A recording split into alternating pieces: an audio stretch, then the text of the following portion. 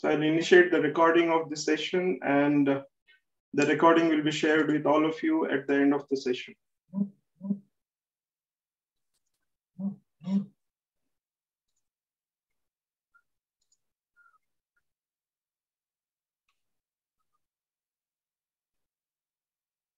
So I'll initiate the recording.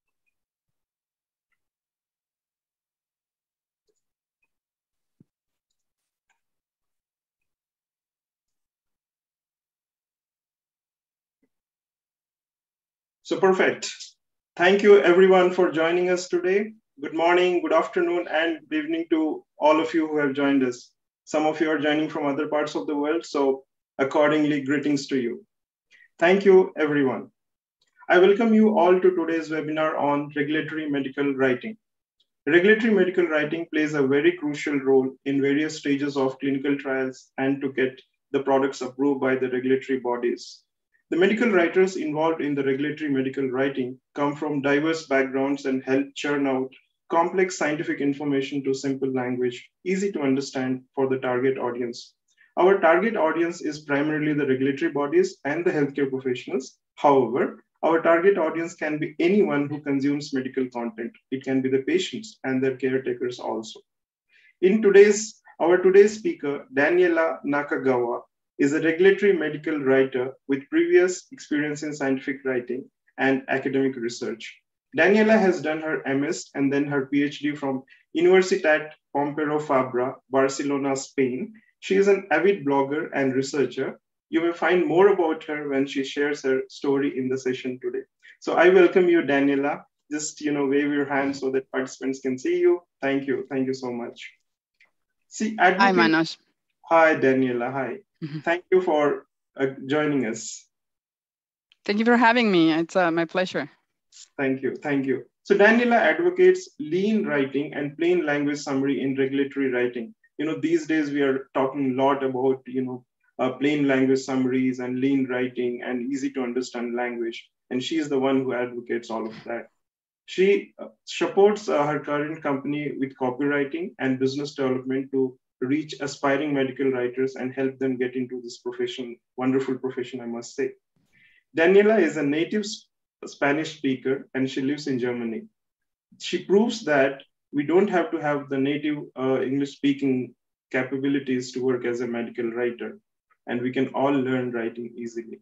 With this short intro, I now welcome Daniela to take over the session and help us all understand more about regulatory medical writing.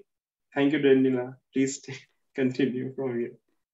Thank you, Manoj. Thank you for the presentation, for the introduction, and thank you everyone for joining today. So today I'll talk to you about the why, what, and how of regulatory medical writing, and how can you become a medical writer. So the why of the profession of regulatory medical writing is to support the development of safe and efficacious drugs for patients. That's the main core of the profession. Drug development from preclinical and clinical to phase Daniela, 4. Sorry to interrupt. You may share your screen and continue, please. Oh, sorry, I haven't. Yeah, no. Let me. Oh, sorry for that. Wait. Share screen. Okay, sorry for that. Yes. Yeah. Perfect. Can you see it now? Perfect. Okay. Perfect. Yes. Okay. So, yeah. As I was saying, the reason to be of the why of the profession in regulatory medical writing is the drug development, is to support the development of drugs, of safe and efficacious drugs for patients. That's the reason to be of the regulatory medical writing profession. Drug development, as you might probably some of you already know, goes from preclinical and clinical to post-marketing or phase 4, here in the picture. And as I said, is the reason to be of regulatory medical writing. Through this process, there are some documents to write, and that's what we do. We support this process with our writing. But this is the why of the profession. And I invite you to ask yourself, what would be your why to write? I think I will give you some of the reasons I write, and you can come up with your own whys to write. But I think you need to have a passion for helping patients. You want to make a difference in the life of others, and that's could be one of your core reasons to become a regulatory medical writer. Another reason to become a regulatory medical writer is because you love writing. You get lost in the process and you enjoy it above all. You have to like to play with words and coming up with beautiful sentences that are clear, concise, and this takes time and a lot of brain resources. So you have to enjoy it, because otherwise you will suffer in your job.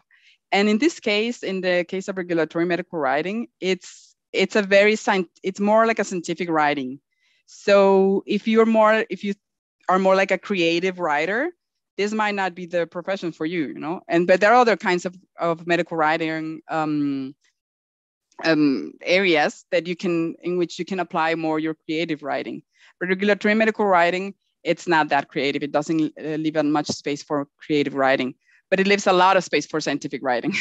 And if you like this kind of writing, then this might be the profession for you. And finally, one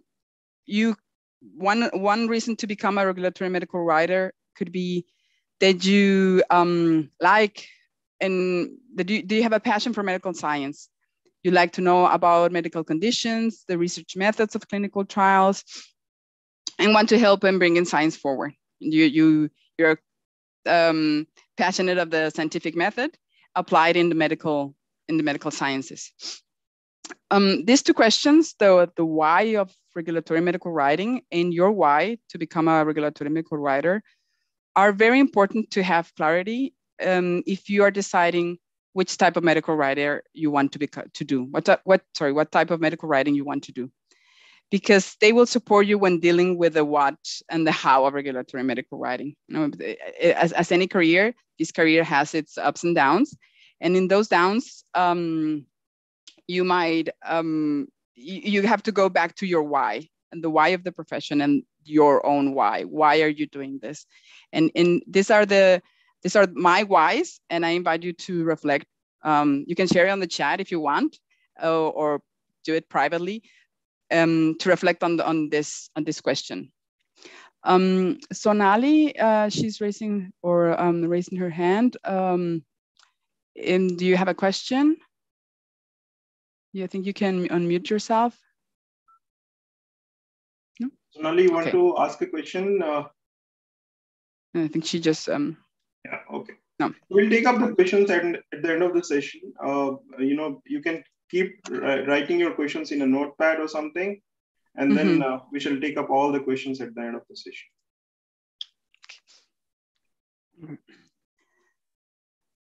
So what do we write? Medical writers write all the documents needed during the drug development process, as I said at the beginning. And just to give you an idea of all the documents that we write, these are not all the documents that we write. There are more, but this is a cloud of some of those documents. So there are many documents that we write. And through these documents, the pharmaceutical companies communicate with the regulatory agencies. Each document aims to communicate something specific. The drug development process starts in drug discovery, and some of these few drugs, as I said, or if not all of you already know this, some of these drugs, very few, go to the drug development phase, and from there to the non-clinical tests. And here, as you can see, there's some already some documents to write.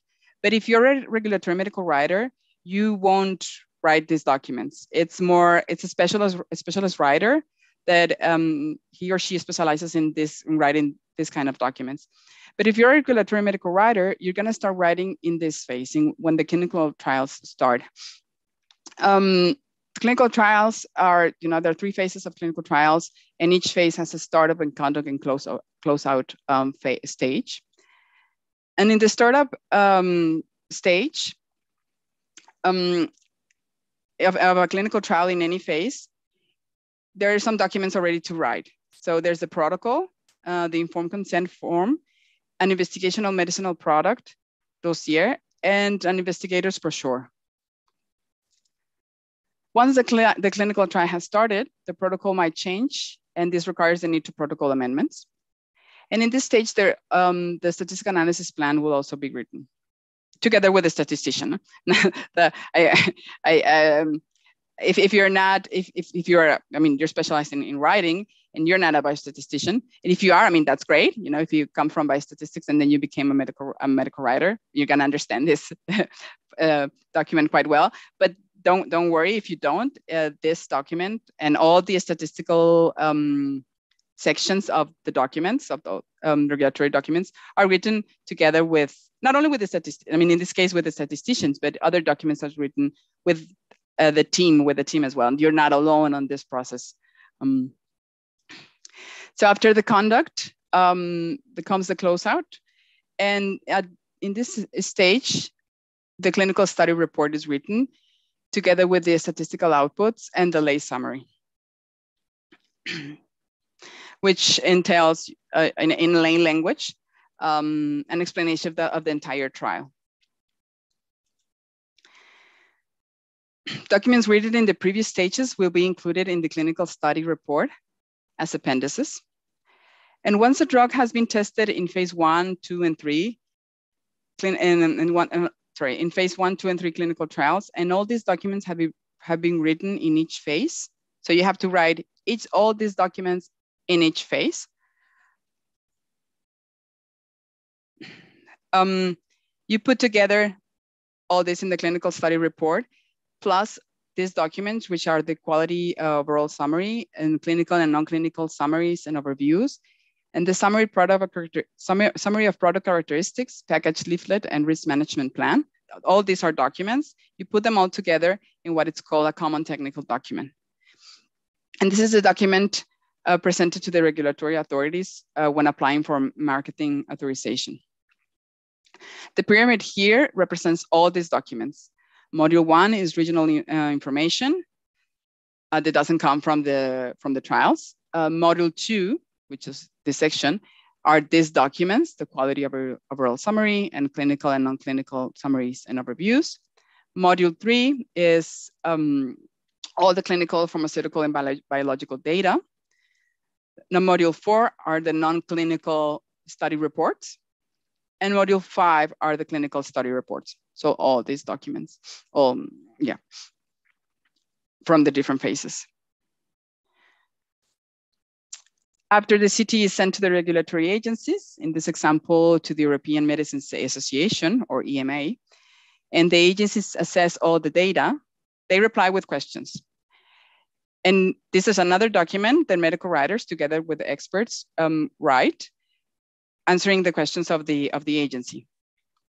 If that document is sent back to the agency, and if they're happy with your answers, if they make sense, they will give you marketing approval. Once the drug is in the market, comes post-marketing phase, or phase 4, which corresponds to the information gathered about a drug in the real world, in this phase.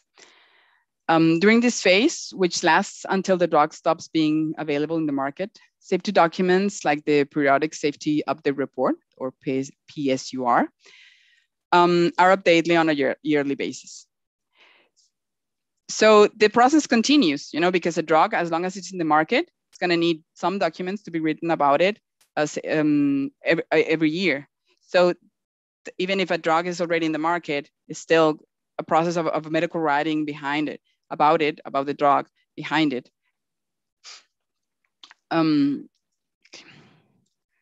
So as you can see, there is a lot to write in the process of developing a drug. All the documents in the white, on the yellow boxes are documents written by regulatory and medical writers during the drug development process. So there's a lot of work. So how we write. A regulatory medical writing project means having to write one of the documents we just mentioned. So you get a request for writing a document, and that will be what's called like a regulatory medical writing project.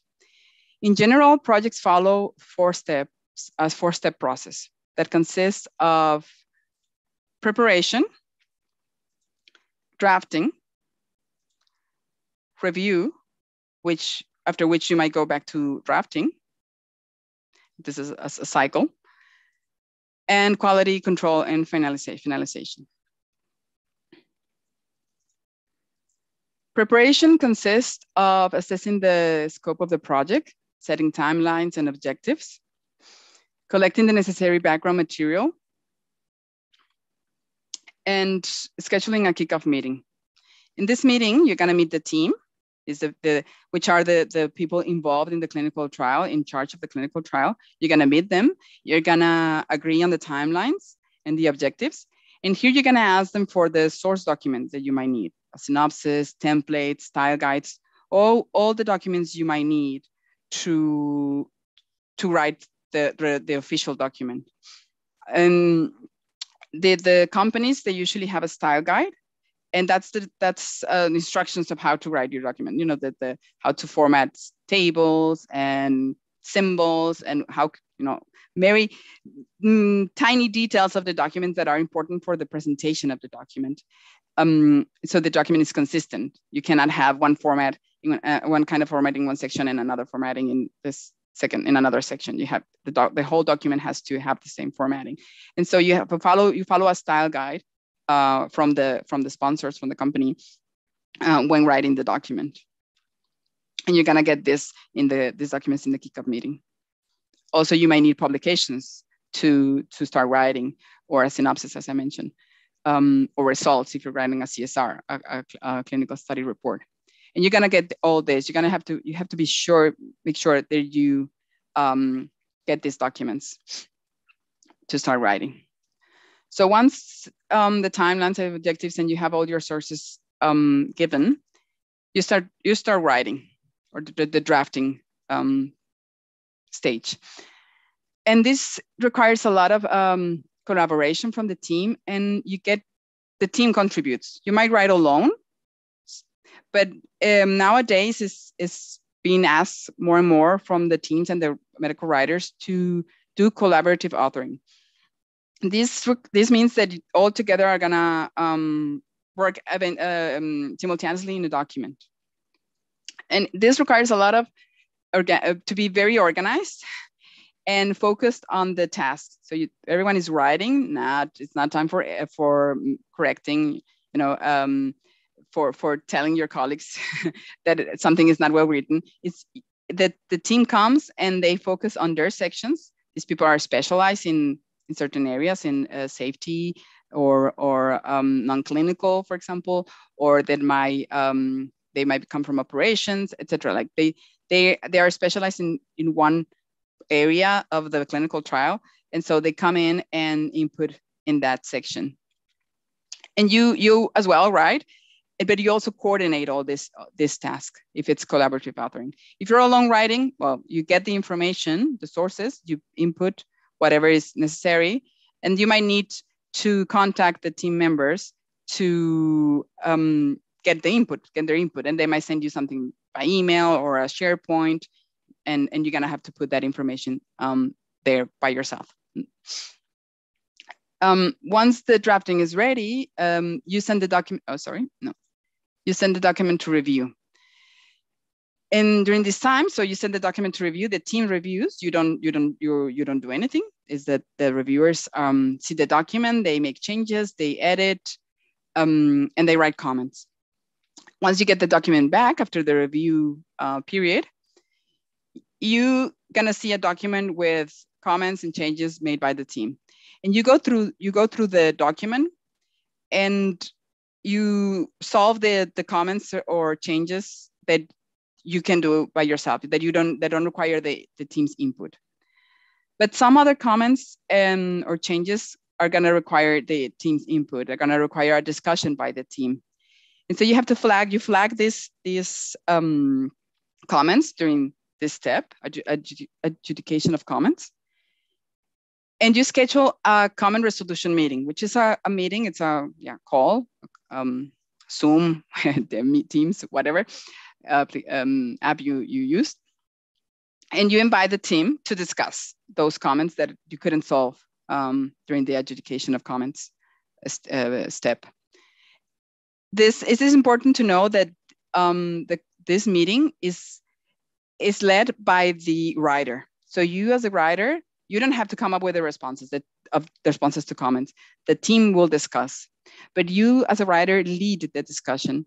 And this means that you tell the team, you take the team through the whole document. So you share your screen, the document is there, and you tell that you go from comment to comment, guiding the team and controlling the time. This is very important because it's a discussion. It's a scientific discussions between them, and they are not aware of, of the clock ticking behind. And so you are the one controlling the time, how long these discussions take. These calls last for an hour, 2 hours sometimes, usually 1 hour. And this people are very busy, so you have to keep it scheduled. And your aim as a writer is to get a response to all of those comments you couldn't solve. So you have to go from the beginning to the end of the document, through all those comments, solve them, asking the team to discuss on time. And as a beginner, can be nerve-wracking, but it's a practice. It requires a practice, and it's very intellectually fulfilling, because you get to hear all the discussions and as well to participate. If you have a scientific background, you can even offer your perspective, but as a writer as well, of course. After the comment resolution meeting, the document goes back to drafting. You're gonna implement the changes as a result of that resulted from the reviewing process or the resolution meeting. You implement those changes in the document. You draft again, and then you send the document again to review. And this goes, and this happens again. You adjudicate comments and you schedule a second call. This is a cycle of drafting and reviewing, can repeat several times, but what I've seen so far is that it usually is just twice. You draft, you review, you draft, you review, and then you finalize your document. So before finalizing your document, you send it to quality control. That's the last step.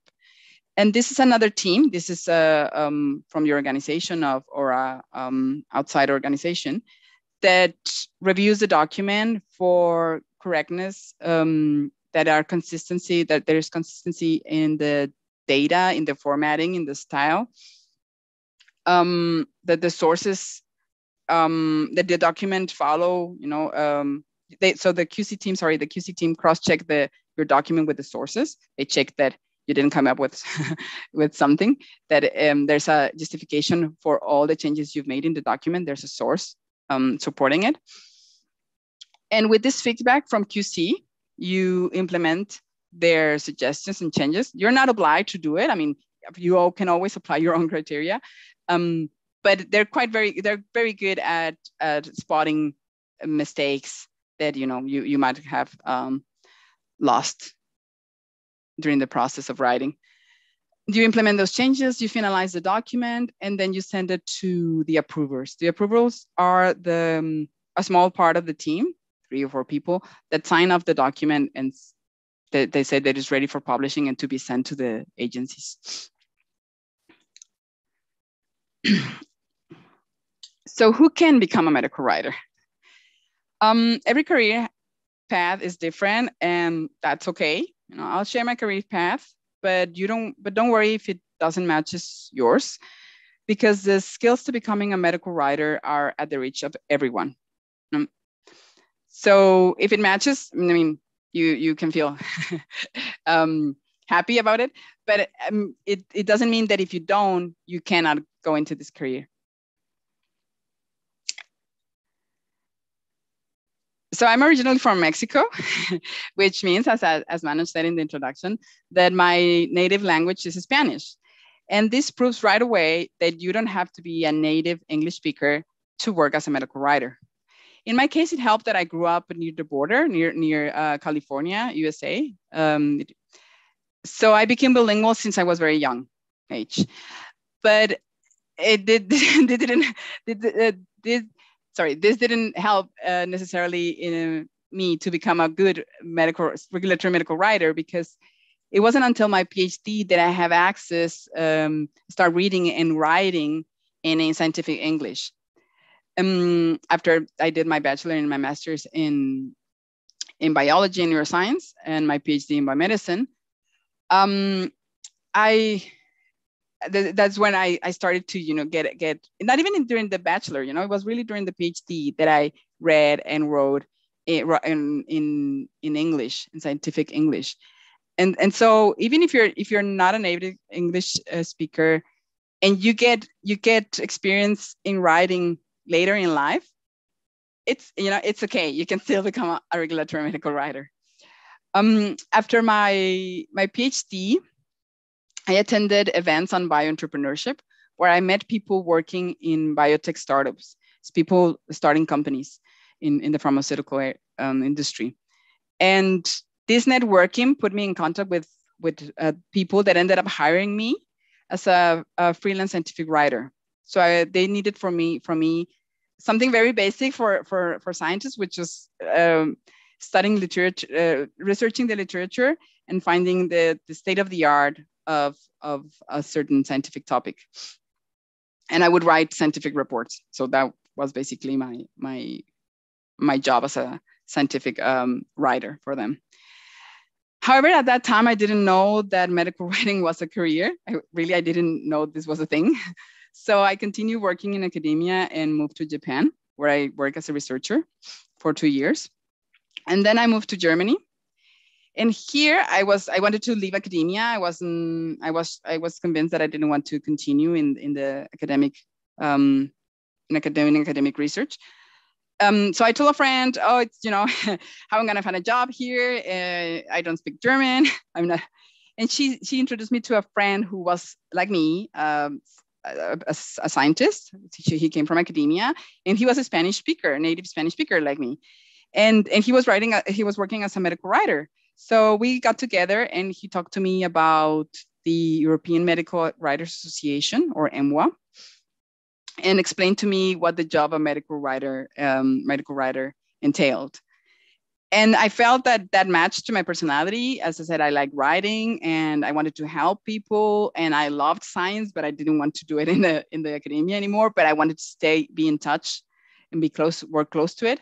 And I thought, this matches my personality. This is close to my why, and the job description sounds pretty good. So my strategy to ended up working as a medical writer was to be very proactive. I became a member and volunteer in EMWA, in the European Medical Writers Association. And it was a connection there who told me about a position in the company I'm now employed. She knew that I was looking for a job as a medical writer. And when this position opened, she remembered me, and she said, they're looking for a medical writer, and apply. And I was lucky, I suppose, as well, and got the job. But there are many ways to become a medical writer, as I said, and you don't have to be a scientist to become a medical writer. I have colleagues that from in other organizations that come from linguistics, for example. So they dominate the language, but the English language, but they don't come with a scientific background, and they've been working as a medical writers for years now, for decades, because it's something you can learn, and you don't have to know the science behind all the health conditions that are there, because all that you learn during the process of writing a document. It requires, of course, you have to be quite fast in understanding the processes, the methods behind it. But it's, as I said, it's something you can learn while during writing the document, in the process of writing a document, and in the job.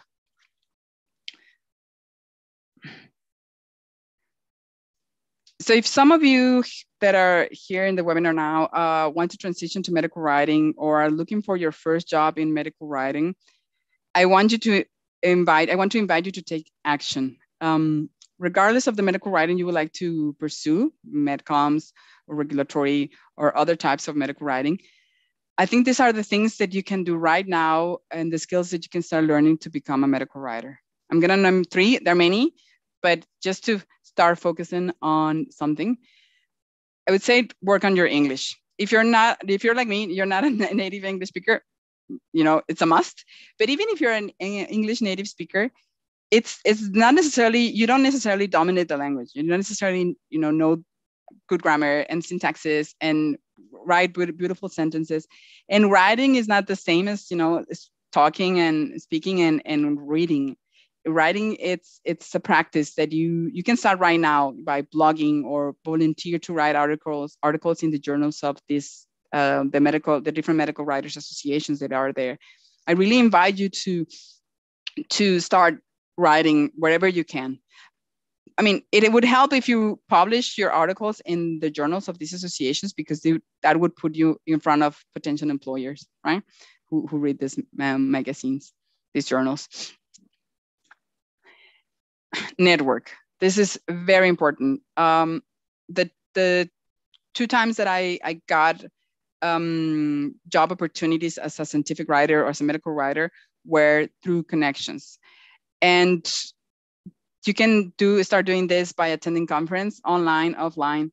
All the conferences I've attended in EMWA were online, sorry, because it was during the pandemic.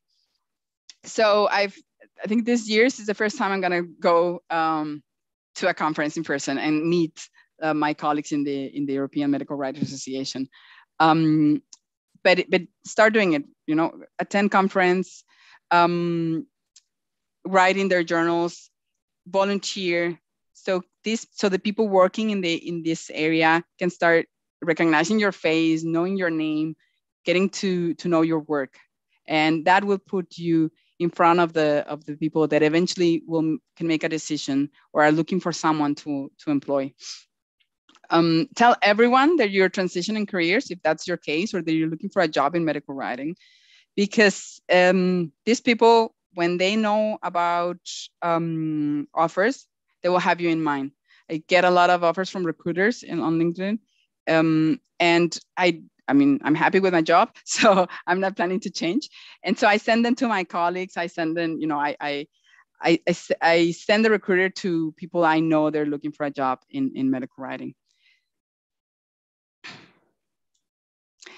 And finally, I cannot emphasize this enough: polish your soft skills. As a medical writer, you work in different projects with different teams, and each time you're gonna have to adapt to different personalities, cultural backgrounds, ways of working, be superbly organized, manage your time diligently, have a thick skin to take criticism on your writing, be a team player, but also capable of working alone, and manage conflict. All these are soft skills that you're gonna need in the job, on the job. And before becoming a medical writer, I didn't have a clue that so many soft skills are required in this job. Yeah, the science is important, understanding science and writing, all that is important, but it requires a lot of soft skills. So start, if you think you're more like a hard skill person, try to polish your soft skills as well. And yeah, start practicing, handling people and managing conflict and being organized. If it requires a lot of, you have to be very organized. Even, and I'm not talking about like organized on your desk. You're having an organized desk. I mean, because everything is of course on your computer. Everything is it's you have to handle. Deal with different softwares and different accounts and passwords, and you have to be very organized in the documents you get, the sources, know where the documents are, name them correctly so you don't get lost and then you're like, oh, where is that document? That's the thing, the last thing you want to you to happen. So be very organized as well. And yeah, as I said, you have to develop a thick skin, because you cannot get very attached to your writing. Of course, you love writing, and maybe you got very excited writing a sentence, and someone comes and just says like, no, I don't like it, change it, and you have to be okay with it, because otherwise you won't enjoy the job. So don't get attached to your writing, and develop a thick skin. And as well, as I mentioned during the calls where the team gets together and discuss other members' comments, conflict might rise. And you, as a medical writer, you not only control the timing, as I said, but you also have to find a way to keep conflict low, and manage be diplomatic when solving it, and avoiding to escalate. And that's a skill. That's a skill that requires practice.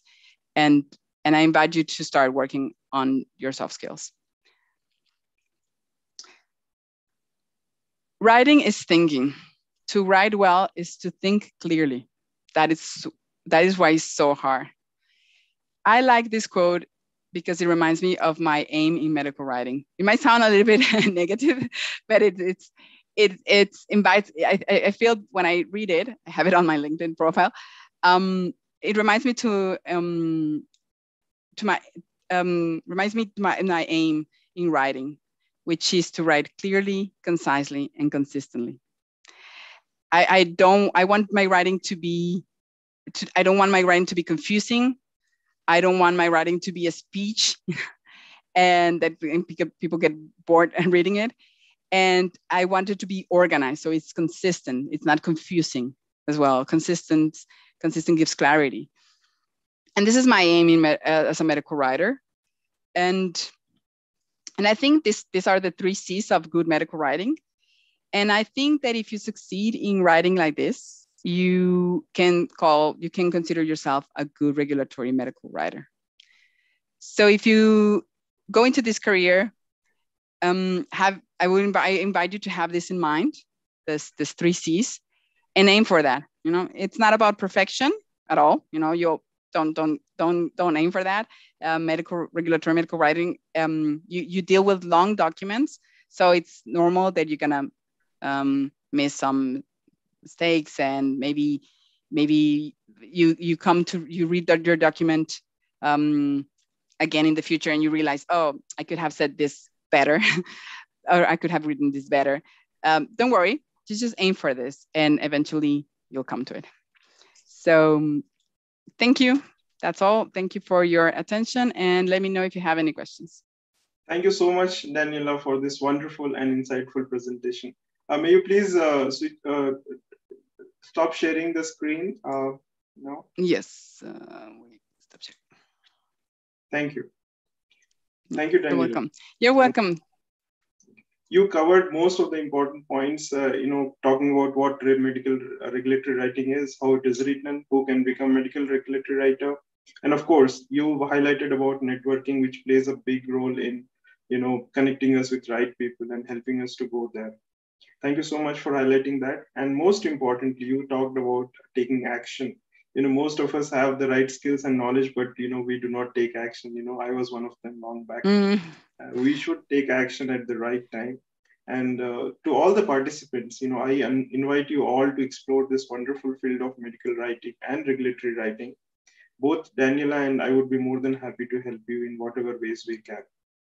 And, I had been advocating a lot about networking with right people, and we even did a full webinar on this topic. We had, 3-4 hours of session on this.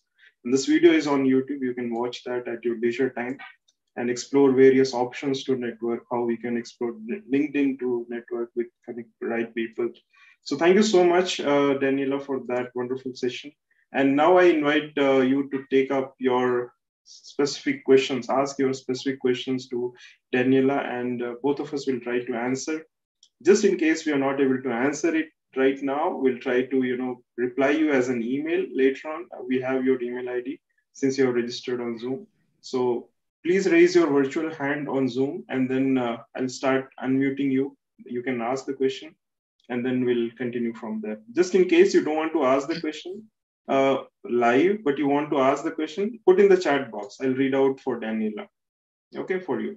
So Sachindra, you can unmute and then ask the question.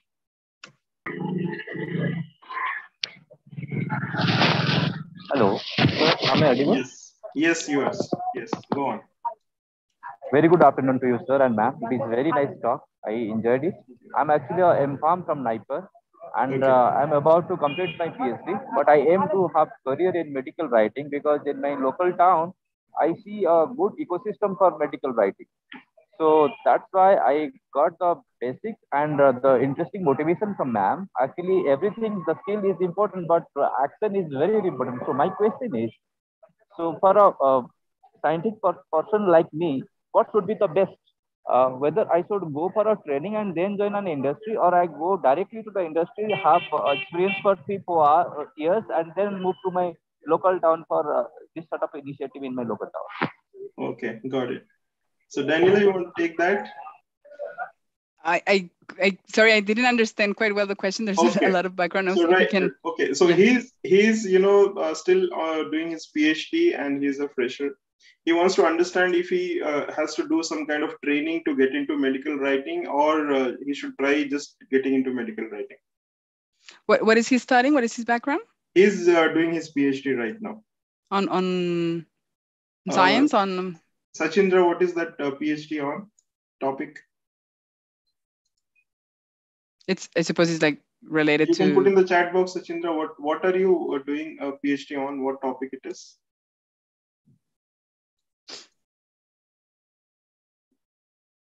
So he is doing from Nipur. That means he must be from the science background. That for sure. Yeah, I mean, suppose, yeah. And so, okay, the question is, how can he? Okay, pharma, yeah. How can he get into medical writing? That's the question. So finish your PhD. That would be the best credential. But I mean, stay if it's possible for you. I know a lot of people that are just tired of their PhD, and it's also okay to quit. You know, you don't have to stay for. And even if you quit your PhD, or you have quit your PhD, you can still become a regulatory medical writer. But if you want to finish your PhD, just finish it, and start. I mean, as I said, networking, it's very important. Join all the professional platforms.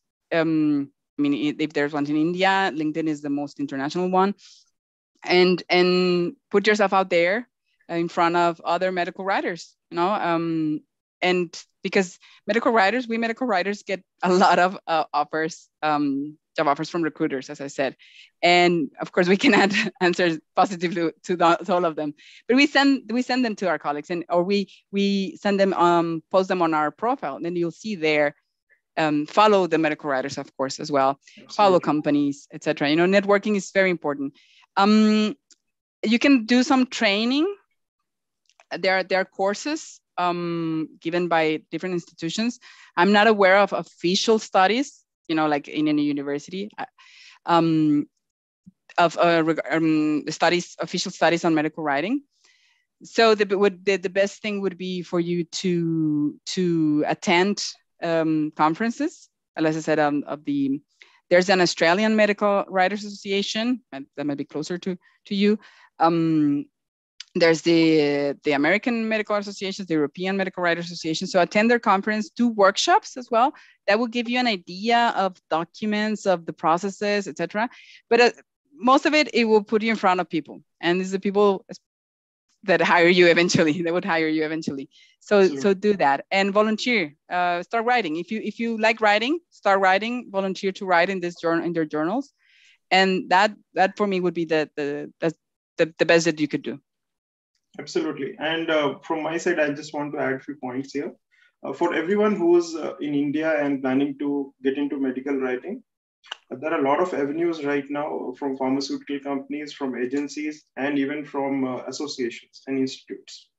So the best thing to get into medical writing is to follow some leading medical writers on LinkedIn. You can follow both of us. I post a lot of information on LinkedIn on medical writing. And we have an association in India as well. We have Telegram group on medical writing, so you can join. I'll send the link later on. We post a lot of opportunities related to medical writing on that. So that is one option. And coming to the training part, I would suggest you first publish a couple of articles, read about medical writing, know more about it. We have posted, say, about 5 or 6 videos on YouTube on medical writing, medical affairs, and medical communication specifically. And now this video will also go there. It is on medical regulatory writing. So you'll get a lot of ideas on what skills you need, what kind of resources you should have, and what kind of companies are recruiting you, right? So this gives a holistic approach to you. And then connect with right people. LinkedIn is the best platform right now for connecting with right people, recruiters, companies. Most of the recruiters, they post on LinkedIn regarding these vacancies. And then if you are a suitable candidate, you have the right kind of attitude and the skills, do apply. Do not hesitate to apply for these opportunities. Most of us feel that, okay, no, this is not matching, that is not matching, so I should not apply. Please don't feel that. If you match about 30% of the job description, just update your resume and apply. Okay, don't just blindly keep applying for the jobs. Update the resume as per the job description. At least 30% of the job description you should match, and then apply. And then keep attending the interviews. You'll get a lot of insights and ideas. And after this session, I'll also send, for all of you who have registered for this session, I'll be sending an email to you with some resources, some books, some guides on how to become a medical writer. And that could be your starting point. And of course, I'll also send the links to other videos that we have done earlier. And I'll also, with Daniela's permission, I'll send her LinkedIn profile link and my LinkedIn profile link. Please do not spam. Send a proper message and the information that you want from us, and then we'll try to help you out. Okay. Don't start shooting your resumes directly in the inbox of LinkedIn. That doesn't work. Do your homework. We have also done a video on that earlier. You can watch that as well. So thank you, Sachindra, for asking that question. And we'll take up the next question from Venkat sir. Venkat sir, yes, please. Thank you for joining in from UK. And to tell all this, participants, Venkat sir will be speaking next week on career opportunities in the UK. So do join us next Saturday at 2 p.m. We have been doing this webinar every Saturday at 2 p.m.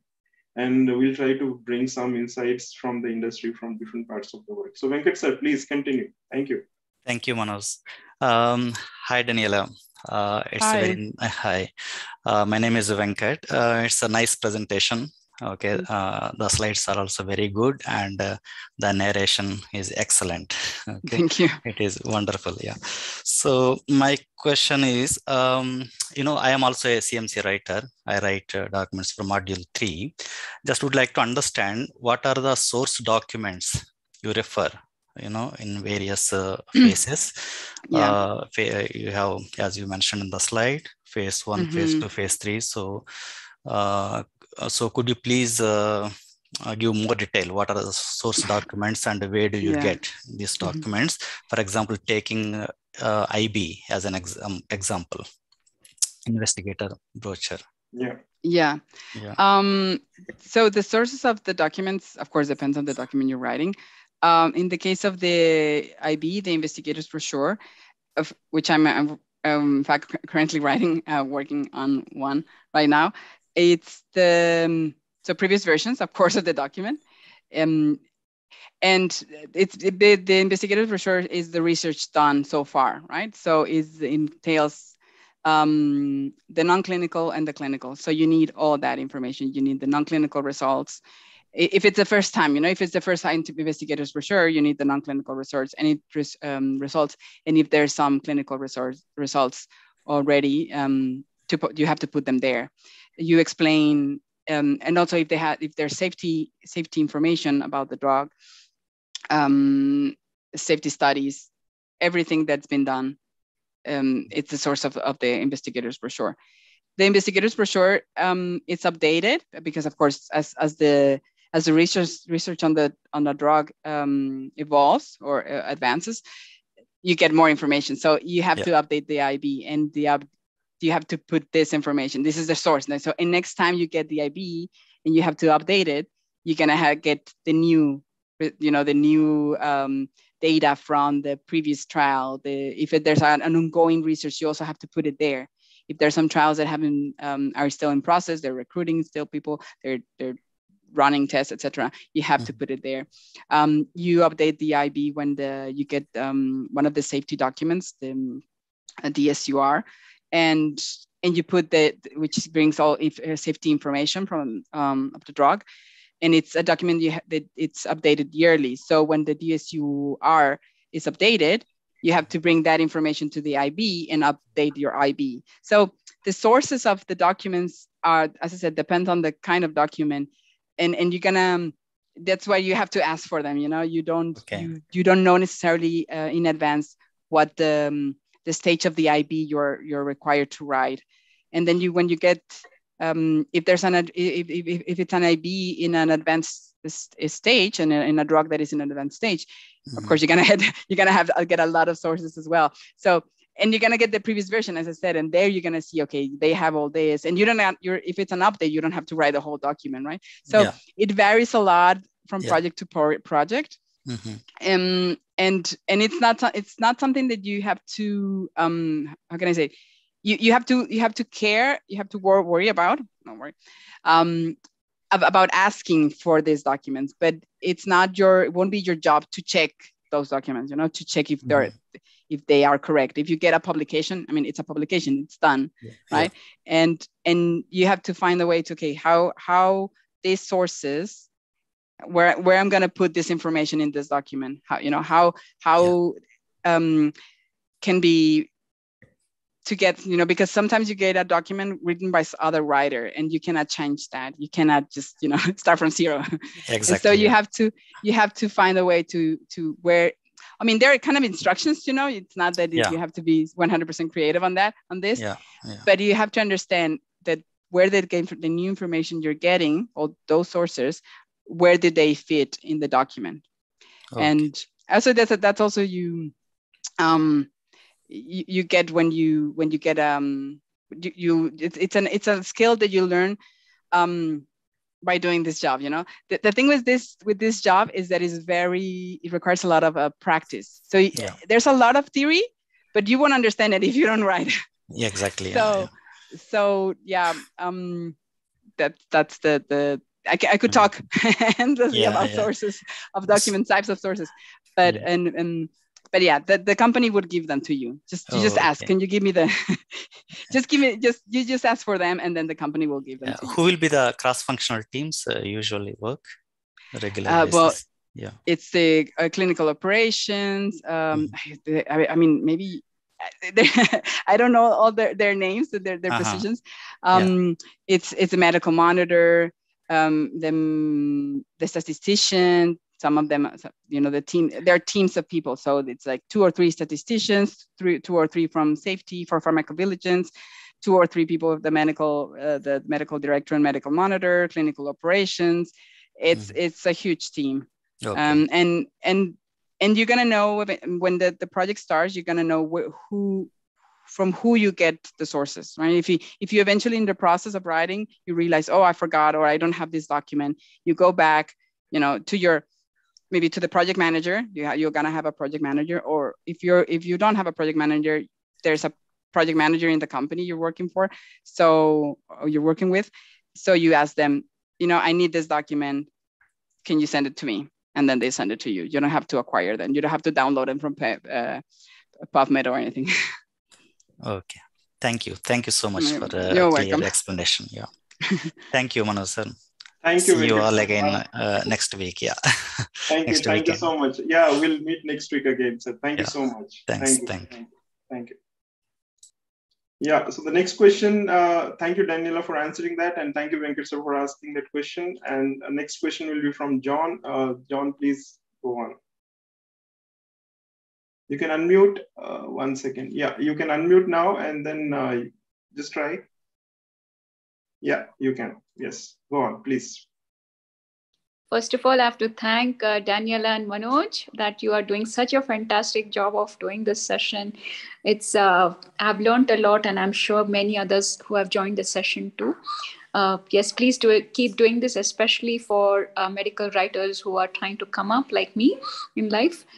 So, my question is, first is I have two questions. One is to what level of statistical knowledge that you require, because that really scares me when I see all the statistical figures and. So I'm not a math person, honestly. So I'm more of a medicine science student. And secondly, my question is, when recruiters come back to you and ask you, have you written an MDD? Have you written an MDR? And honestly, I'm still learning myself, like many others here. So how do you handle questions like this? Like you've written some reports, you have not written any others, but you are still you want to put yourself in a better position and sound positive and encouraging and learning, that you have the learning spirit and you have the capacity to learn more. So yeah, these are my two questions. And yes, Daniel, I'm also I'm also a member of MWA like you, and I've seen you speaking before. So it's such a pleasure to connect with you again. Thank you so much. Yeah. Hi, John. Yeah, John, I have John as a contact on LinkedIn. I saw her name and I recognize her. We haven't met before, so it's an example of how LinkedIn is great to put people in touch. So regarding your question about statistics, I feel you there. It's similar for me. I mean, I have a scientific background, but statistics was not my passion. And of course, I mean, if you have a scientific background, you've probably done some statistics, very basic. If you come from medicine, you might have not. And you can do some courses online. There's the Coursera, all these online platforms, learning platforms, they give courses on statistics. And to be honest, basic statistics could be enough. Like all what you would learn on those courses could be enough. MWA has also a workshop on statistics. In statistics in clinical trials, and that could also, doing that could also help. But it's eventually it's gonna the statistician it's gonna see the document come in and write that section, and it's not your job as a writer there. It's to make sure that it's consistent with formatting, that it doesn't have mistakes. But not that it makes complete, sense from the statistics perspective. It's the statistician's job to do that. If you have a background in statistics and you understand that, I mean, great. But if you don't worry. I would recommend still to do those courses I mentioned on basic statistics, and maybe a workshop on conferences on MWA. But don't worry too much. Really, it's you're gonna get help in that area always. And the other questions, I see. So recruiters ask how many documents you've written. It's hard. I know. I mean, in any job, right? Companies want people with 5 years of experience, and it's hard to might be hard to get an entry level job in medical writing. Well, when they ask me, I reply honestly. I've written this and this and that. I must say, if you in the presentation you saw, I started working as a medical writing almost a year ago. So I don't have the ton of experience. I have a year of experience, and I started, of course, as a beginner. And there are some companies that employ entry level writers. There's people. And as Manu said, you don't wait to have 100% of their the requisites, because there's a lot of demand of medical writers and not enough advanced or senior medical writers. So they're gonna have to hire junior staff. And so be honest. Be honest about, say, the workshops you've done. Say if you've done workshops on specific documents, said, I've done a workshop on protocols. I did a workshop on clinical study reports. I've publish these articles. I volunteered to publish these articles. Show your interest in writing, not only medical writing, but that you've written specific documents. Show that you like writing, that it's something that you're going to enjoy, even if it's not an article in medical writing or an article regarding a document in medical writing, and what helped me, and might help anyone to get a job in medical writer, is not necessarily an entry level. Of course, you don't have the experience in writing documents, but if you understand, for example, the drug development process, and you can show this, if you show that you've done specific courses, perhaps in medical writing, and that you have some experience with the job and with the people working in it, that could put your foot in the door. Yeah. And your cover letter, you should, when you apply, I know there's a lot of advice out there saying cover letters are, a thing of the past, but not in medical writing. Because your cover letter, more than your CV, is going to show the recruiter how well you write, right? So work on your cover letter more than your CV, because that's going to show that you know how to write. Absolutely. Totally agree with Daniela here. See, all we need to do is update our LinkedIn profile properly, keep our updated profile there. If you are trying to get into medical writing, the profile has to speak about medical writing and not everything. QA, QC, production, medical writing, not everything, just medical writing. And then showcase what you have done in medical writing. Maybe you have attended some conferences, you have gained some insights from there, got some certifications done, all of that. Okay. So thank you, Daniela, for that. And thank you so much for asking that question, John, for asking that question. And it is the question for most of the medical writers. So there are a lot of other questions. Most of them I have answered in the chat box. We'll take one question from Priya Saini. She has done her PhD. She has published many articles. She has, some regulatory writing experience, and also she has worked as a technical writer. Now she says, but the issue I'm facing is that maximum positions, they're asking for experience, particularly specific to CSR, IB, ICF with at least 2 to 3 years of experience. They're not taking into account the writing experience, which I already have. How can I break into regulatory writing, though I'm familiar with the regulatory documents? So Daniela, you want to take that? You saw that? Yeah, it's a big question. Yes, I saw. Yeah. So they're asking for specific documents. This is hard. Is it the trap, right? They need experience, but how can you get experience if you don't give you a chance to get experience? It's always this.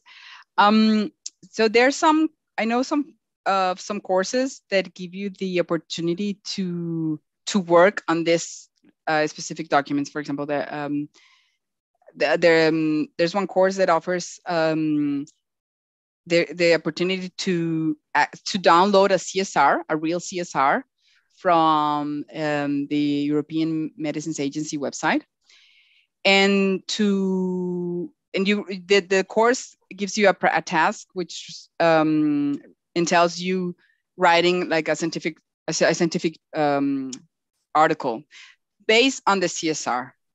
So it's not that you write the CSR, I get it, but the experience of working with the CSR, like studying the document. A CSR is a huge document, so it's hard to understand it at the beginning. It's just like you're totally lost. But the task allows you to have experience with the CSR, and so you can sell this to companies as a mock. You have experience with a mock task in which you work with a CSR, right? Kind of like this. It's very specific, I know, but and I mean, of course, it depends on the company, how they take this. If they take it as experience with a CSR per se. But there's some ways to access experience, to gain experience and knowledge with this kind of documents. If you, I would in your case maybe maybe, to get to those positions will require some more experience from your side, right? So I've maybe considered applying to I don't say, more less senior position, and I think they're called, I know that the name for medical writers are different, but I like medical writer 2, something like that. It's like a medium level of a medical writer. Yeah. And so, maybe, and then those positions might be easier for you to access, to have access to, and there you get the experience with those documents, right? Because I understand it's not that you easily can download a CSR and start writing it. These are not documents easily accessible in some way to start working. So I would recommend that maybe apply for a less senior position and gain the experience there, or look for courses that give you a specific experience with a specific documents like the one I mentioned. That could also help. Yeah, thank you, Daniela, for answering that. I'd like to add some points here. Vishnupriya, for you, if the company is asking for a specific kind of experience, then try connecting with recruiters and medical writers on LinkedIn and try to gain some insights with respect to that kind of writing. That is one. And of course, we have a lot of resources on YouTube, and we have on AMWA's website, we have in EMWA's website. Everywhere, a lot of resources are available. I'll be also sending some resources after collecting something from Daniela as well. So I'll send an email to you maybe on tomorrow, day after tomorrow, on Monday, probably Monday or Tuesday. I'll send an email to all of you after compiling all the resources and the videos, links that I have. And then that will give you a starting point. That is number one. Number two, if you are wanting to get into just medical writing or even medical marketing writing, there are a lot of freelance opportunities available right now in India. A lot of companies with whom I'm connected to, I can probably send out your resume and get them connected to you, at least the interview levels, and rest all depends on how you perform and how you're able to get it. So that I'll do it. Please do connect with me later on after this session, and then I'll see what best we can do together. Okay. So thank you so much for asking that question, and Daniela, thank you for answering that. So with this, we have done almost more than 1 hour now. So with this, we'll try to end this session. There are so many other questions which are very general. I've tried to reply in the chat box, and I'll be also sending a detailed email. So some of your answers will be there in the email as well. And please keep attending such sessions, which is very important because you get new perspectives from different writers who are actually in the field. Okay, so do that and get connected to us. I'll be sending the LinkedIn links of Daniela and myself. You may connect with us. And as I told initially, please do not spam. Just mention your specific questions, and we'll definitely try to help you out in whatever ways we can. And thank you so much for being with us. And Daniela, thank you so much for, you could have done so many things on this Saturday afternoon, but you chose to be with us. That shows, your credibility and the giving attitude to give something back to the society and to the medical writers community. And Daniela is very passionate to help medical writers. She has been doing a lot of work on that. She has been writing a lot of blogs. So I'll be sending that links to some of the blogs as well. So do read those blogs and you'll get some new insights. And do connect with people. That is very, very important. And take action. Once you've learned something, take some action. Even if you are writing some blogs, please do write blogs and share with people. You never know, somebody will like that blog and get connected to you and something might happen. So all the best to all of you, and please do stay connected with us. And I have also shared the Telegram link. If you want, please do connect there. Because, practically for me, it becomes very difficult to communicate about webinars every single week. I have more than 7,000 people now connected, and sending an email to all of them is not possible. So I created this Telegram group. So I keep posting there. Just stay there and then at least keep watching for the updates. And then also, follow both of us on LinkedIn. You'll get a lot of ideas on LinkedIn. We post a lot of content. At least I post 2-3 times a week. And Daniela also has started posting a lot of content on LinkedIn. So thank you so much, all of you, for being with us on this Saturday. And thank you so much, Daniela. And we'll meet again, with another session. And if you are interested in knowing career opportunities in the UK, please do join next Saturday at 2 p.m. sharp. We'll have a session, and more details will be following. I'll be posting on LinkedIn and my Telegram channel tomorrow, or maybe today, end of the day. So thank you so much, and stay tuned for more updates from us. Thank you. Thank you all for coming. Thank Stay you. in touch. Definitely. Thank you so much, all. And we'll meet again with some more exciting sessions. Thank you so much. Bye. Bye, Daniela. Thank you so much. Bye, Manoj. Thank you, everyone, for staying till the end. Ankita, Arya, Dinesh, Gunashila, John, Jyoti, Kirtani, Kiran, Kushwa, Laurette, so many people. Thank you so much. Thank you so much for being with us. Thank you. Thank you. Really appreciate it. And please don't forget to give the feedback, and also specific questions if you have. Don't forget to ask. Just in case after the webinar, I'll try to respond to some of the questions later on. So thank you so much, and stay happy, stay safe, and be a good medical writer. Thank you so much. Definitely. Bye.